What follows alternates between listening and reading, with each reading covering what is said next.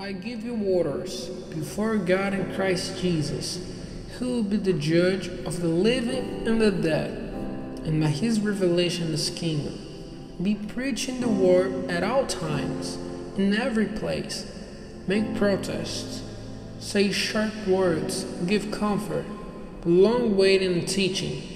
For the time will come when they will not take the true teaching, but moved by their desires, they will get for themselves a great number of teachers for the pleasure of hearing of them.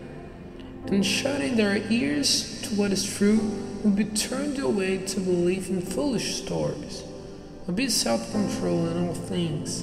Do without comfort.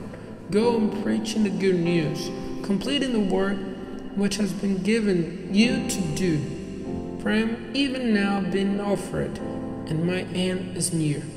I've made a good fight. I've come to the end of my journey. I have kept the faith. From now on, the crown of righteousness is made ready for me, which the Lord, the upright judge, will give to me at that day, and not only to me, but to all those who have had love for his revelation. Do your best to come to me before long. For Demas has gone away from me, for love of this present life, and has gone to Thessalonica. Crescens has gone to Galatia, Titus to Dalmatia. Only Luke was with me. Get Mark and take him with you, for he is of use to me in the work. Tychicus I sent to Ephesus. The coat which I did not take from Troas, and which is with Carpus, get when you come.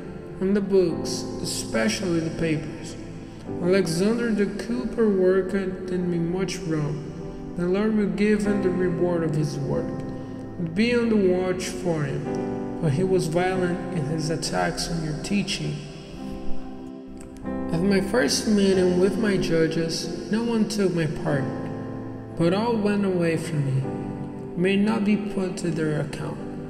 But the Lord was by my side and gave me strength, so that through me the news might be given out in full measure, and all the Gentiles might give ear, and I was taken out of the mouth of the lion. The Lord will keep me safe from every evil work, and will give me salvation in his kingdom in heaven, to whom be glory forever and ever. So be it. Give my love to Prisca and Aquila, and those of the house of Onesiphorus. Erastus was stopping at Corinth, but Trophimus, when I last saw him, was at Miletus, ill. Do your best to come before the winter. Eubulus sent you his love, and Prudence and Linus and Claudia, and all the brothers. The Lord be with your spirit. Grace be with you.